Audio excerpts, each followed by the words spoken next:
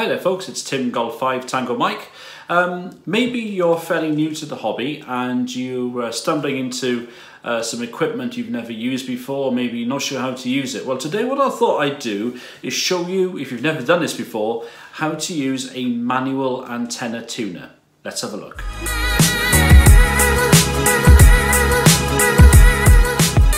Thanks for dropping by, and if you're new to the channel or if you haven't yet subscribed, think about doing so. It'd be brilliant to have you on board. Anyway, let's cut to the chase. I've got myself a good old second-hand Kenwood 80, is it a 230? Yes, a 230 tuner, which I got over here.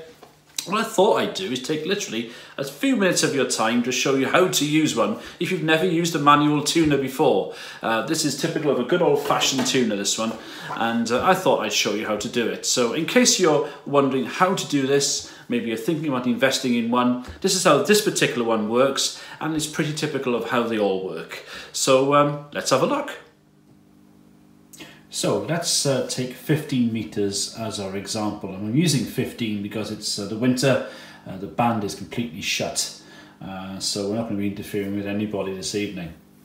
So I'm going to choose 21250 as my center frequency because I'm an SSB operator, phone operator on 15 meters. So what do we do? Well, we're using an example here of a fairly basic manual tuner by Kenwood. It's the AT230, and this is what we do to actually tune the antenna, or in this case make the impedance acceptable for our radio, of course. So let's see what we need to do. So the first thing we need to do is to make sure we've got the right band selected, and as you can see with most tuners, manual tuners anyway, as you can see here we've got our band selection and we've already got 21 megahertz selected for 15 meters. Then we make sure we've set the antenna switch, if there is one on the tuner, to the correct antenna we're going to match, and in this case I've made sure I've got my little bit of coax on the ballon going into antenna 1, so we've got the right one there. Next thing we then do is to turn the forward or reflective switch to the reflected position. So here we go, forward reflected. This is going to measure the reflected power. And what we want to do, of course, with this is to make sure that when we finish tuning, that needle barely moves really, or moves as little as possible anyway, in terms of the reflected power, because the less amount of reflected power we have, the better our match and the better our SWR reading. Okay, so the first thing we're going to measure then is indeed that reflected power. Now to do that, I would recommend that you turn the power down in your radio to no more than 5 watts. Depending on your tuner, this tuner needs at least I think 4 watts to be able to accurately measure. So we've got it down to 5 watts. And put it on FM or maybe AM, but I use FM to give you a steady carrier. So basically you don't have to whistle into the mic or anything.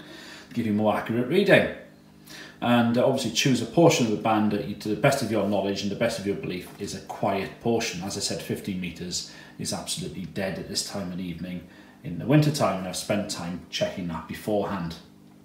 So let's see, I'm going to press transmit then, and let's see what the reflected power is looking like. So here we go. So that's on 20 watts. And that's not great on the 20 watt scale. What have we got there? We've got a fair bit of reflected power coming back. You can see we're up to about a quarter of our power coming back, something like that. So we need to sort that out, don't we? And in fact, the SWR reading on the Center 300, just checking, is way up. So we need to sort that out. Let's just depress that again. So what do we need to do? Well, the first thing we have to do, therefore, having checked we have quite a mismatch in our hands, is to use these two dials here. This one, the R tune, in this case, this tunes the resistance, and the X tune tunes the reactance. And what we need to do now is to try and get as good a match as possible. Now you can rely on the SWR reading here, but I'm looking at reflected power. So reflected power is, is a very good way of checking how good your match is anyway. But of course, modern rigs quite often have an SWR meter included. But you can also, if you wish, use maybe an external SWR meter in line as well. It's up to you what you want to do. Anyway, let's press transmit again. So as you can see, we've got a fair bit of reflected power. So what do we need to do? Well, first thing we need to do then is to start tuning, moving these dials. So first of all, let's try this one. So we're just going to move this up until we see perhaps some sort of dip. Okay, nothing doing. Let's try reactance, and let's try this one again. Sometimes you've got to be a bit patient. Ah, now we see, oh, that's good. Now we see a dip. And let's see how far down we can do that. I think that's about where we are. And in fact, looking at the SWR meter on the rig, it's now not showing any SWR at all. So that's a good start. Now, I've just dekeyed the transceiver there, so we're not transmitting anymore. Next thing we can do with this then is to now turn the power up. Now I can go up to 400 watts because of my license. I don't run more than 100 watts. So what I'm going to do, I'm going to just select maybe 30 watts, again checking the frequency's clear of course, and I'm going to transmit again.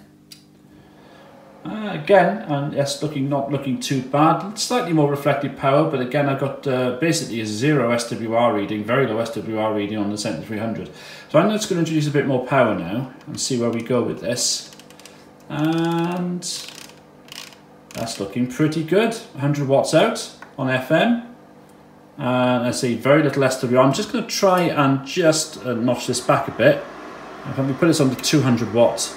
You can see there's very little, and apologies for the fan by the way with the with the PSU kicking in. Let's try and fine tune this and bring this back down even further if we can. I'm not sure we can get any better actually. Yeah, just checking the SWR reading on the radio again, just snuck up back up. No, I think that's about as good as it's going to get. So there you go. And that's it. So last thing we can do is check the SWR on the tuner. Now some tuners will have this facility, some won't. Again, you can have an external SWR meter just above if you want to, so you can check this. You can have that in line too. So what I'm going to do is check the SWR, and of course I think we all know how to do that, but let's have a little bit look at how we do that. So we click now from click to power down to SWR. I'm just going to calibrate, so I'm just going to click that, put that up again, and just calibrate that. And then down to SWR. As you can see, a very acceptable SWR reading. I've got nothing on the Icon 7300, and I've got about 1.3 to 1 there. Either way, with a very little reflected power being brought back, I think that's pretty much successfully tuned the antenna. Or well, should I say, matched, let's get this right, matched the antenna and the radio together for this particular band.